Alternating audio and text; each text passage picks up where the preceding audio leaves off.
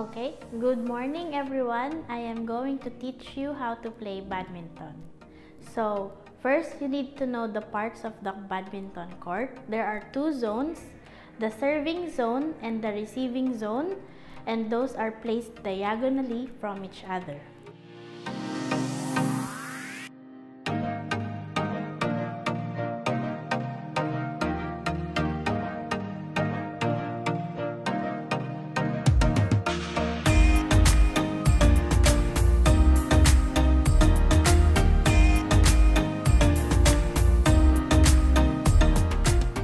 Okay, now I will teach you an important thing.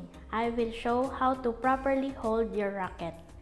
First, you have to hold it like you're shaking your hands because it makes it easier to switch and make different type of strokes. This one is for backhand and this one is for forehand. So you have to hold it like you're shaking someone's hand.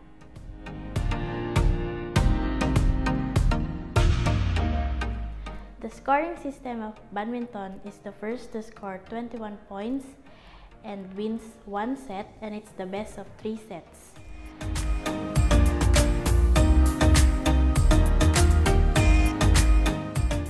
Now I will tell you the different errors that a player makes that you can do in a badminton game. First is the service error when the player doesn't serve correctly. Next is the net error when the ball gets stuck in the net, and the last error is the outside error when the ball is served outside of the court. You can play badminton in 3 different games. First is the singles or 1 versus 1. Next is the doubles, that is played 2 players of the same gender against the other same gender. And mixed doubles is a boy and a girl versus another boy and a girl.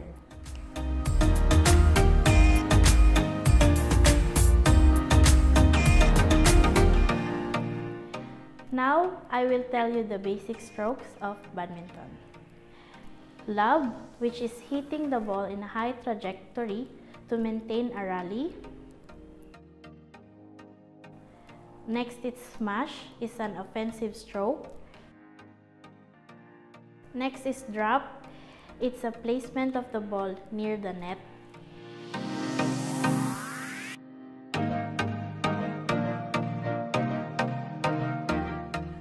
And that is all for this video. I hope that you learn a lot about badminton, and I hope I see you in the court. Finish.